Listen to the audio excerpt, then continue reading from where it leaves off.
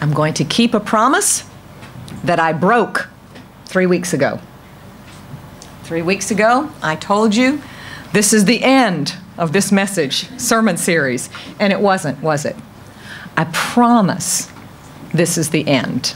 Is the sound a little bit loud? It's okay? It's a little bit loud. Christy, let's go down on the sound.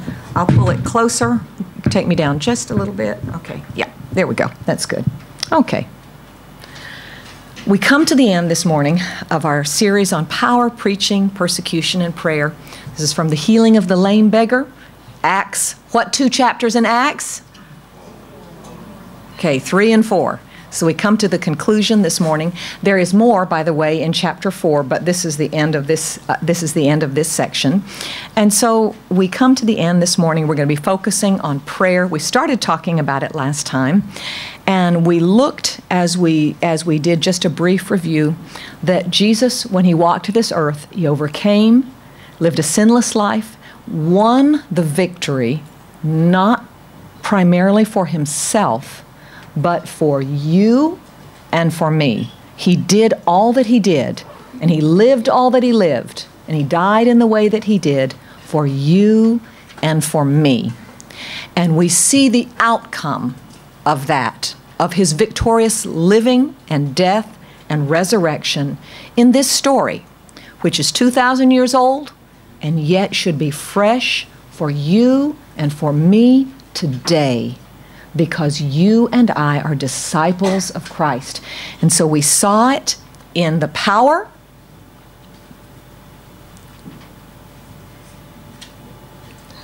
in the healing of the lame beggar. And you and I may not know anyone in our lives that have been a beggar have been lame from birth, as this man was, more than 40 years.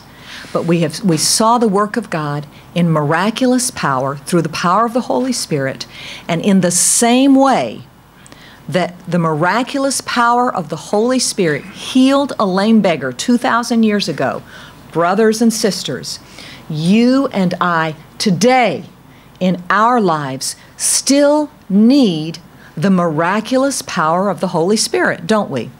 We face impossible situations, impossible. And I want to encourage you this morning. Some of you this morning are facing situations where you feel hopeless. Yes? Yes. And you may not even want to say it. You may think there is no way this can change. I can do nothing. I've done everything I can do. It is hopeless. It is broken beyond repair. It cannot be fixed. It cannot be helped. It is impossible. And the story of the lame beggar healed by the power of the Holy Spirit shows us that nothing is impossible with God. God, the Holy Spirit, is the same yesterday, today, and forever. And the power of the Holy Spirit is still available for your life and for my life, for your situation and for my situation, for broken relationships, for broken bodies, for families that are torn apart. The power of the Holy Spirit is still available. He is here to help us. He is, in the Greek, the Paraclete, the one who comes alongside to help. He is the comforter. And we think of comfort in a soft, gentle way, but that is not what the word means in Greek. In the Greek, the word comforter means one who comes and strengthens in the inner man, strengthens. That's what comforter means. He is the same Holy Spirit. Let the Lord lift your eyes this morning and lift your faith to see and believe that God, the Holy Spirit, is at work and available on your behalf, in your family, in your situation, in your life. We saw that, and I got to keep going a little bit faster or I will break my promise, and I can't break my promise to you this morning. But this is true. We see it in the preaching of Peter and John. They could not do it on their own. The proclamation of the name of Jesus to the crowd with wonderful results. But brothers and sisters, preaching is still needed today. Honestly, yes, what I do. Yes, what I do when I stand and when I preach in the power of the Holy Spirit. And I pray that from this pulpit, it's not a pulpit this morning, but you know, from here, from this pulpit, everything that is done in the power of the Holy Spirit, in the equipping of the Holy Spirit, and never just from my head, I know how to study and so I can do it, or I know how to play an instrument so I can do worship. It must be done in the power and the anointing of the Holy Spirit. God gave this job to the Holy Spirit through these days. And so at this level in the preaching, it must still be in your life and my life. How are you going to preach? And preach can be with your life or with your words or both to an ungodly husband who is so opposed and just thinks you're crazy to be a Christian. Through the power, the preaching of the Holy Spirit, the equipping of the Holy Spirit, all of these in every area of our lives. We've seen it in his work in and through Peter and John as they face persecution. And we see that one as well. In the persecution, the boldness to stand for God before the council. That was 2,000 years ago today. But brothers and sisters, you and I still face opposition today. It may not look like the council. They stood before them. But you and I live in a world that is opposed to Jesus Christ, to his values, to his ways. If you are parents and you're bringing up your children in this world, you definitely know that that's true, don't you? You see it generally, the values of this world, even the values, I'm sorry to say, in much of the educational system, it is the values of man in this world, not God's values. And you are going to need, as you stand against these things, you are going to need the power, the help of the Holy Spirit, just as they did. And then we see it in prayer, and this is what we started looking at. And their prayer was faith-filled, in full unity with God's will. And that's where the Holy Spirit really goes to work. And we're going to talk about that today. This is one of my favorite parts as we look at it and as we think about and as we see how the Holy Spirit works and helps us in prayer. Because honestly, that's where we really need help, isn't it? We really need help in this area, and we're going to see this today.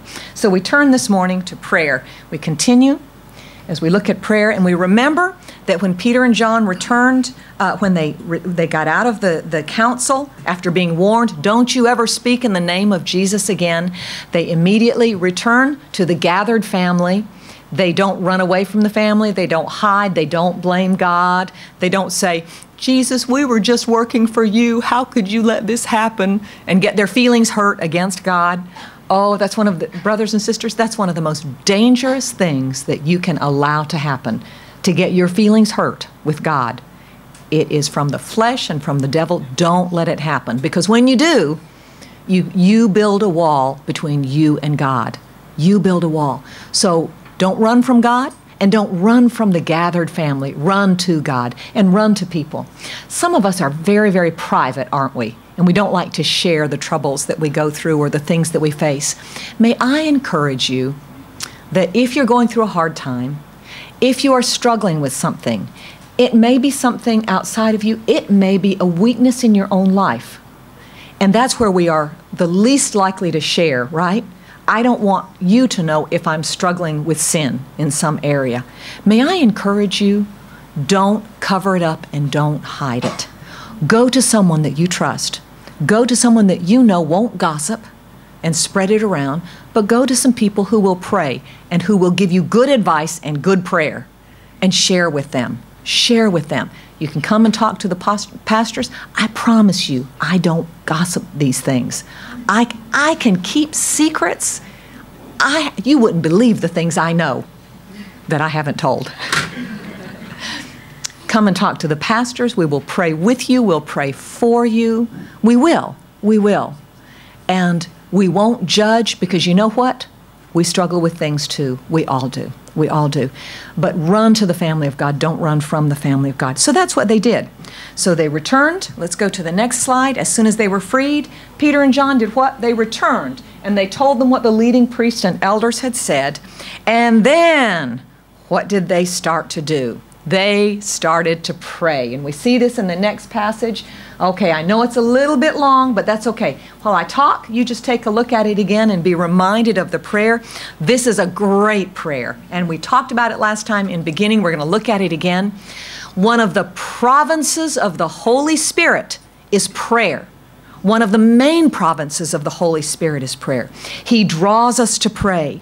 He helps us to pray. He gives us words to pray. He increases our faith to pray. He increases our power in prayer. Prayer is His specialty. It's His specialty, brothers and sisters. And if you have had problems in prayer and you find it so difficult to, I encourage you, give the Holy Spirit room in your life in prayer and see what happens. Work with Him. What's great about the Holy Spirit in prayer is He doesn't just come in and do it for you. And if you've been waiting for the Holy Spirit just to come in and whew, now He does it all, He does not work that way. What is His name? The Paraclete. What does it mean? One who comes alongside to help. So, Flora, can I borrow you just a minute? Come up here. I scared her. She's not ready for this one. Okay. Let's say that Flora, I'm going to try to do this. She's small. Flora has to walk, but she's having trouble and she can't walk, okay? And so I come along, and what we think about prayer, don't be scared. I think I can do it. I'm pretty strong. I'm going to help her. Okay? There we go. But don't sit down yet, okay? And we think that's what the Holy... Thank you, Lord. That's why you chose her. That's right. That's why I chose her. And we think that's what we want.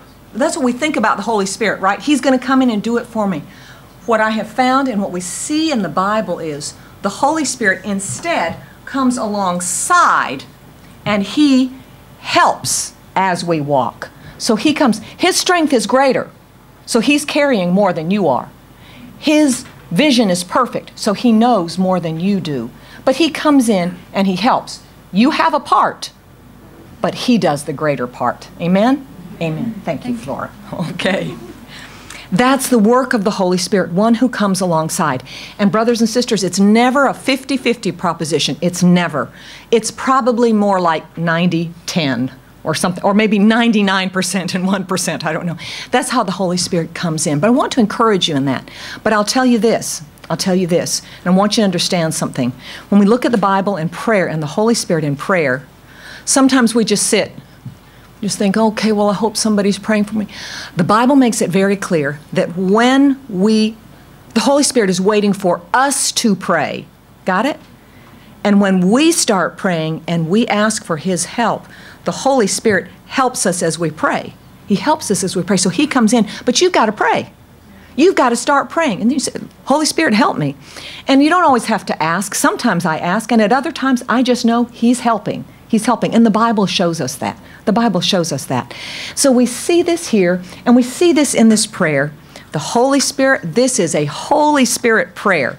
And we look at this, and it helps us with our praying as well. So just a reminder, we looked at this last time. We've seldom prayed this way, this really exalted language. O sovereign Lord, creator of heaven and earth, and you spoke long ago. And remember what we talked about? Let's look at the next slide. So this, we'll go on to the next slide, Heidi. Okay. Powerful and effective praying. Theirs was, and we want ours to be as well. The first one is let the Word of God fill your prayers. And I want to camp on that for just a little while and encourage you again and talk about it again.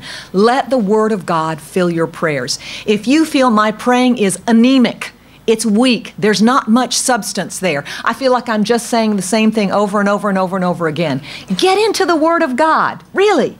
Get into the Word of God and let the Word of God, the Bible says, let it enrich you. It enriches you, and let the Word of God begin to add some muscle to your prayers.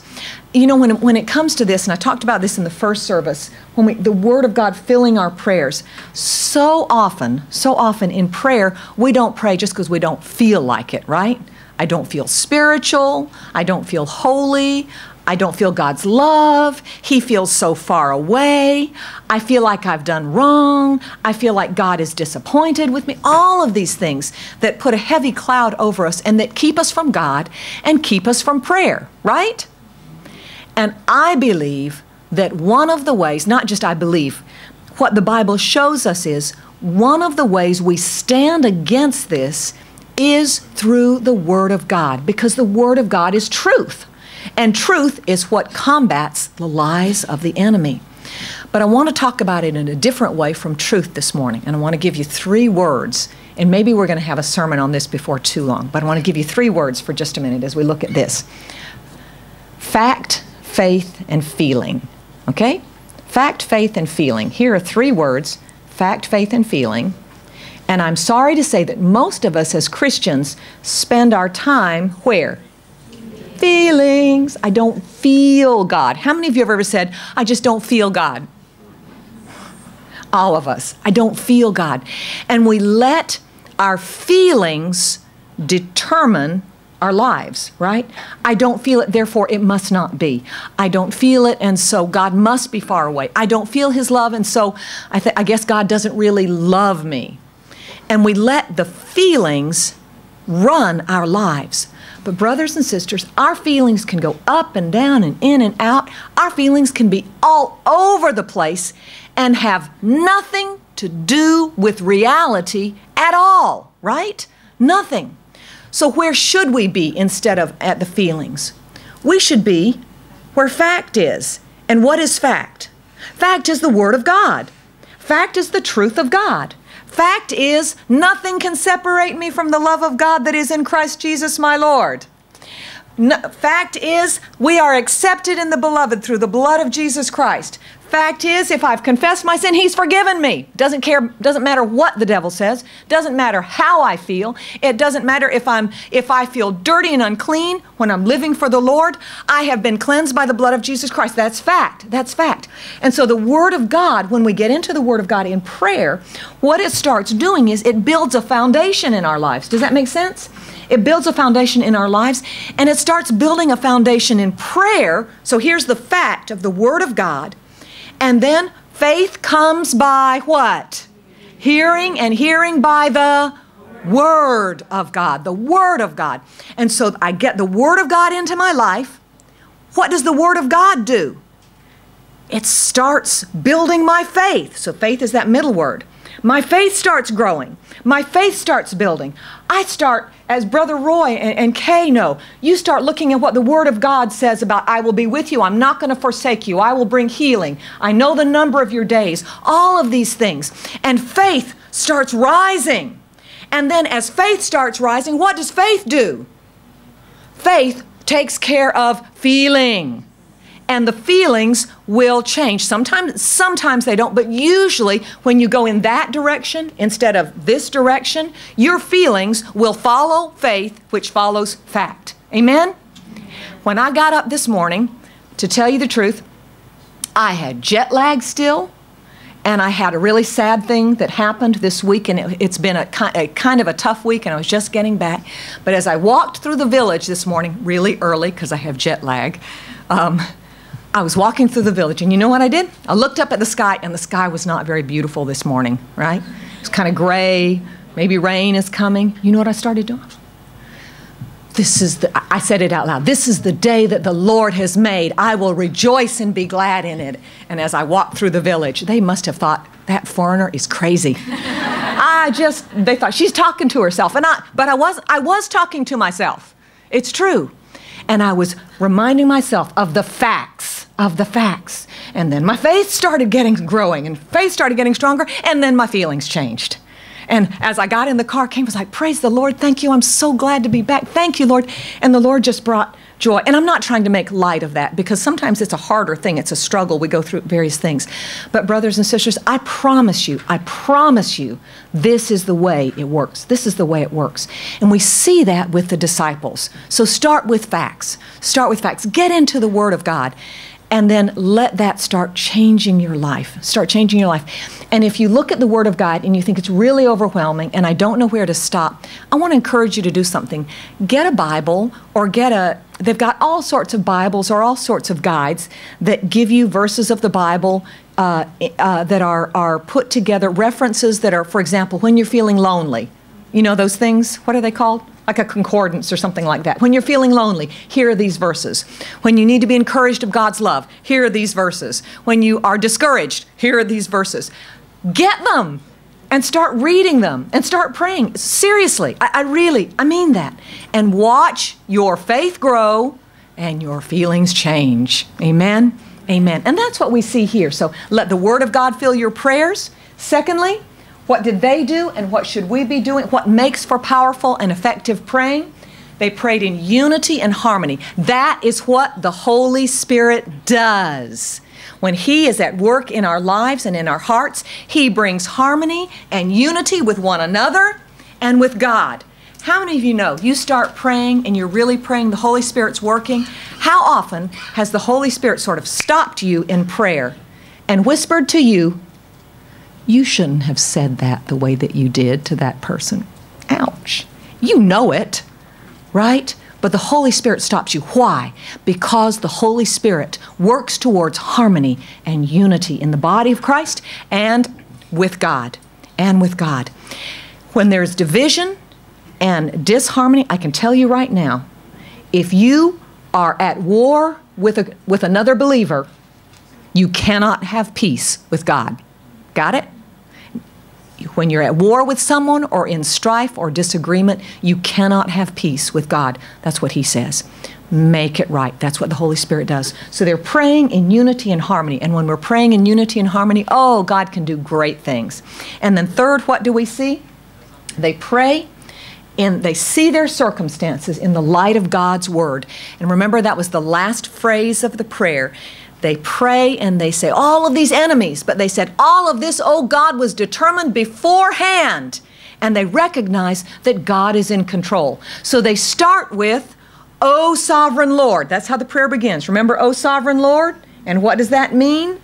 A despot, one who has absolute control. How does their prayer end? You determined beforehand. And when you and I face impossible situations, when the enemy truly is at work against us, that's when you need to know, Sovereign Lord who's in control. That's when you need to know, oh God, nothing touches me except it came through you first. You are still here. You have not let go. Does it mean that God did it? No. The Bible's very clear. God does not bring evil into our lives. He does not. He does not. But He's, oh sovereign Lord. Do you think God can use the bad things that the enemy started throwing at you? Of course He can. He's God. He's, oh sovereign Lord. He's sovereign Lord, and He can. And that's when our faith starts, when we know that fact, our faith starts to grow. God, you're still with me. God, you haven't left me. And then our feelings start changing from fear and doubt and discouragement, and our feelings come along as well. Amen? Amen. And so this is what we see. Now, up to now, the disciples have not asked God for anything. And that makes me go, ouch, just a little bit, because often I run to God and for, oh God, this, and this with my prayer, with my request list, right? And that's natural. But they're getting ready to ask God for something. Now, before we look at the next, don't turn yet, Heidi, but she's getting ready to. She's ready. No, that's right. She's ready. That's okay. What do you think they're going to ask for? Lord, smite our enemies. How many of us want that sometimes? God, get our enemies. God, show them they're wrong and we're right. God, bring justice. Make them sorry they did that to us. These are things that we would want to pray for, right? Sure we would. Let's see what they pray for. Because remember, this is a Holy Spirit prayer. Okay, Heidi, now show us. Acts 4:29. Oh boy. Here we go. And now, O Lord, hear their threats and give us, your servants, great boldness in preaching your word. Stretch out your hand with healing power. May miraculous signs and wonders be done through the name of your holy servant Jesus. Let's look at this just a minute. Wow. Look at what they pray for. The first thing they pray for is boldness in preaching. Wait a minute. Boldness in preaching is exactly what caused them problems the day before, right? But when our prayers are Holy Spirit fueled, then we don't pray in fear. And we don't pray in, but what if? What if? When the Holy Spirit fills our prayers, we pray the perfect will of God. This was God's will. And see, that's what I love. I don't always know what to pray or how to pray. But when the Holy Spirit helps me, then I know I can pray, and it's God helping me pray. And when I'm praying what God wants me to pray, the Holy Spirit praying through me, God's going to hear that prayer and answer that prayer because it's God's prayer for me. It's God's desire for me and for you too as well. So this is what they pray for. And look at this, the name of your holy servant Jesus, and they say, oh Lord, and we are your servants too. Isn't that a wonderful fellowship? Just as the Lord Jesus was a servant of God, you and I are servants as well. Give us great boldness, stretch out your hand with healing power, miraculous signs and wonders done through who? Done through them? Do they get glory? No. Jesus. Remember from the very beginning we said this is one of the themes, isn't it? The name of Jesus. That was one of the themes of this story. I don't want to say story because that makes it sound like it's not real. Of this, what word do I want? Account. Thank you. Of this account. That's one of the themes, the name of Jesus Christ. The name of Jesus Christ, done through the name of your holy servant Jesus. Now, how is God going to answer? Let's see what happens next. Verse 31, after this prayer, the meeting place shook. They were filled with the Holy Spirit. They preached the word of God with boldness. So what do we see here? This is how God answers. Look with me. If you're getting a little bit sleepy, just shake yourself up a little bit, okay? What do we see first? The meeting place shook. So what is that? That's a manifestation. Is it God? It is God's work. It is not God himself. It is a manifestation. Okay, let's see the first one. Okay, so the first one, an external manifestation of God's power. It does not scare them, and they understand it's God. Okay, now how do they understand that? Because the Holy Spirit's at work. They don't think it's an earthquake. No, they know it's God. Okay. It's an external manifestation of God's power, presence, and approval. But I want you to see something before we go any further. Do they pray for a manifestation? Yes or no? No. And here's where Christians, we sometimes get into trouble. We tend to look at manifestations, don't we? And we say, oh God, show this, yeah? Show that. May I encourage you, don't worry about manifestations. That's what God does. That's his work. That's his job to do it or not as he wishes and as he wills. What your work and my work to do is to look to God and then let him do what he will. Don't get caught up in manifestations. Manifestations are the overflow or the extra, if you will. God does so much more than manifestation. God is so much bigger than manifestations. They can be exciting, and this was exciting, but that's not where the focus was. But he shows, I'm with you. Have you ever been in a prayer meeting or a service where there was an external manifestation? Some of you may have been, some of you perhaps not. God sometimes does it. It's not very common, honestly. It's not very common, but sometimes he does. And he does different things at different times. So we don't look for manifestation. And we don't say, if it does this, it's God. Because God does what he wants to do, right? He does what he wants to do. You just look for God. You look for God and let him do what he wants to do. Don't get hung up on manifestations. But this is one of the ways that God showed, I'm with you, my power, presence, and approval. Secondly, what happens? They're all filled with the Holy Spirit. Whoa, wait a minute. Wait a minute. Were they not on the day of Pentecost already filled with the Holy Spirit? Yes or no? Yes. Yes. Was it a real experience? Yes. Yes. So what is happening now? I don't want to go into a lot of details because we don't have time, and I have to keep my promise to you this morning. I will keep my promise to you this morning. But what I want us to see is this. The experience that they had was real, and it was God. And the experiences with the Holy Spirit and with God of our past are real and true. And they help us. These experiences, they help us and they remind us this is God and this is what he does. But the provision of the past, the filling of the Holy Spirit, the empowering of the Holy Spirit, the help of the Holy Spirit, the provision of past experiences is not enough for present needs. Let me say it again. The provision of yesterday is not enough for today. You need God's provision today for today's needs. Tomorrow when you get up and you go to work, you are going to need God's provision, God's grace tomorrow for what you face. And you say, are you sure? I'm absolutely sure. You say, how can you say that? Easily. I can go all the way back to the book of Exodus. And when God gave manna, He gave it what?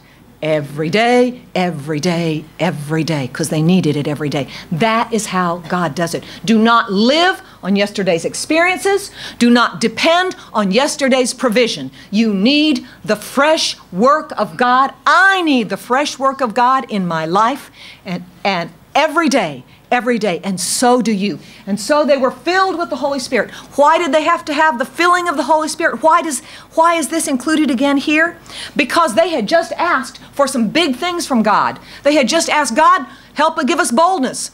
God, stretch forth your hand in healing power. God, signs, wonders, and miracles. How are these things going to be done? They can't do it. It has to be done through the power and the equipping of the Holy Spirit. And your life and my life as Christians, brothers and sisters, listen, our lives are supernatural lives.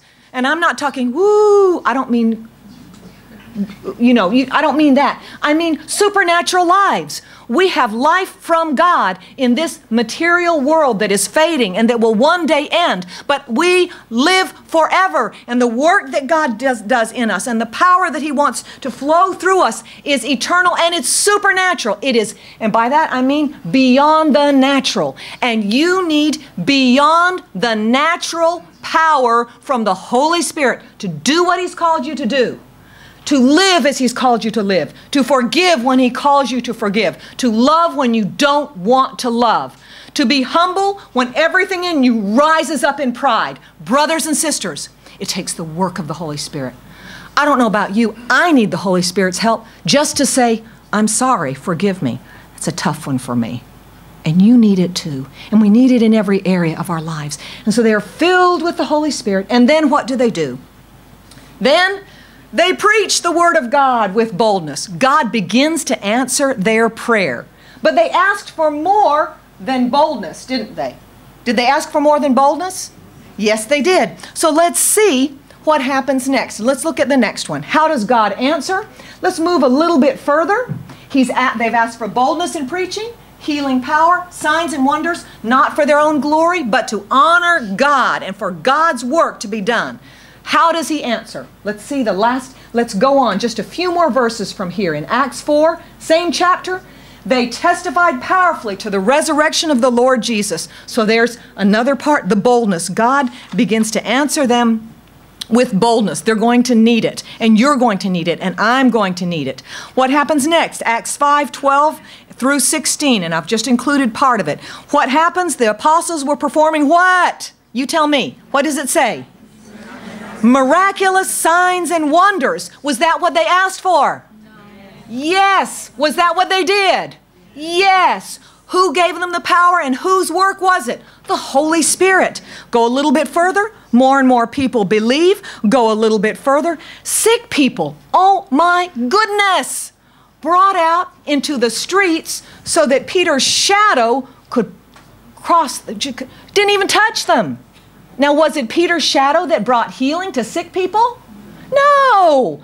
Unfortunately, if something like this happened today, I'm afraid there would be 10 TV shows and a multi-million-dollar whatever. Would you like the shadow of someone to pass over you or whatever? The reason God did, you know I'm telling the truth. You know it. But the reason God was able to work was because He knew the glory would go to Him and not to Peter and John. What a sign and what a wonder and what a miracle. Go a little bit further. Verse 16, what happens next? Those sick and possessed by evil spirits, and what happens? They're all healed. They're all healed. And then all healed. And then the last one, Acts 5:42, every day in the temple from house to house, they continued to teach and preach this message. Is there any way to move it up? Is there? Can you? Sorry, I got it down too low. Let me tell you the rest of that verse. They continue to teach and preach this message. Jesus is the Messiah. Jesus is the Messiah. That's from Acts 5:42. Did God answer? Did God answer his prayer? Yes, their prayers. Yes, God answered their prayers. We come to a close this morning, brothers and sisters, and I hope you don't, that's good enough, that's okay.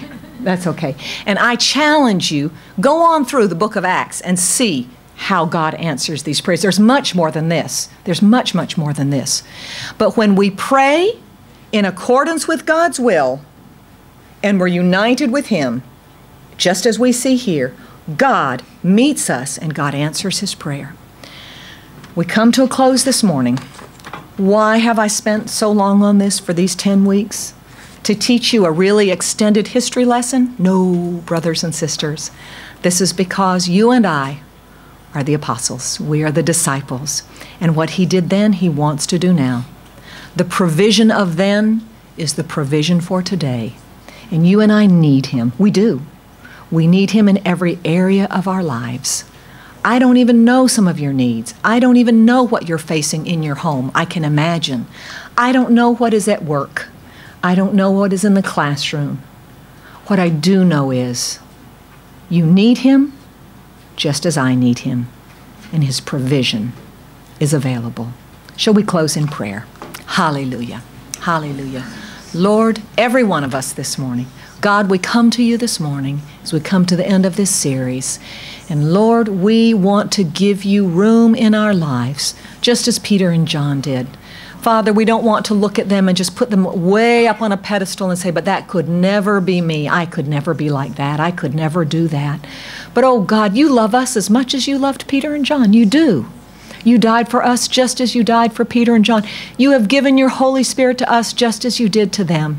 And Lord, I pray, oh God, that we would not be a powerless church, that we would not be powerless Christians, that we would not be a prayerless church or prayerless individuals or compromising individuals.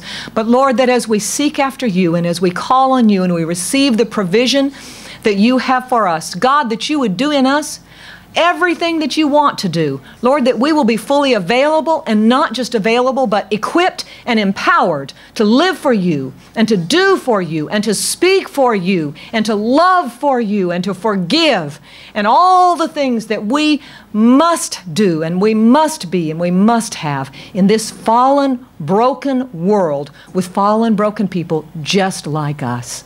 Oh God, I pray. Father, I pray especially you would help us in prayers right now in the name of Jesus. God, I pray you would help us to dig into your word.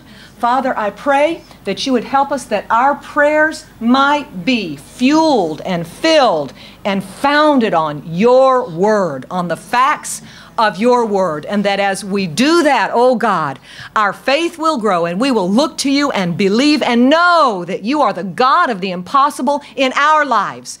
And then all our weak and wimpy feelings and fears and all of these things that we have let control our lives will no longer control our lives, but we will be founded in the word of God, which endures forever and which is a sure harbor for our souls. Hallelujah. May we, your people, grow up in your word and in faith. In the name of Jesus we pray. Amen. Amen. Amen. Amen.